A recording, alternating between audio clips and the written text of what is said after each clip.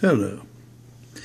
I have written several novellas, of which virtually no one knows a thing about. I love my novellas because they offer an opportunity to make believe that I am a great author and such. I have been a great author, but I'm too old now to be pushing my books to publishers, so I publish them myself. Aesthetics is almost a murder mystery.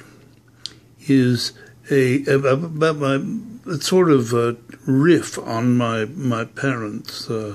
It's not at all. The verisimilitude is not present, but we have a stone deaf heroine in her 80s.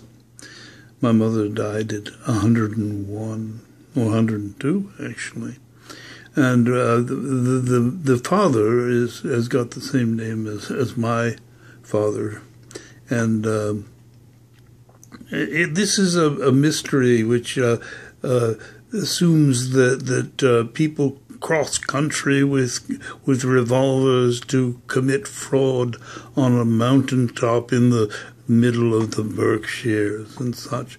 You can read it in about an hour or two, and if you fancy Coen Brothers movies, particularly if you know how to get to the Coen Brothers, you take this and I'll refund your $2.99 if you can figure out a way to get this into a film. It's very funny, and it has a pace to it.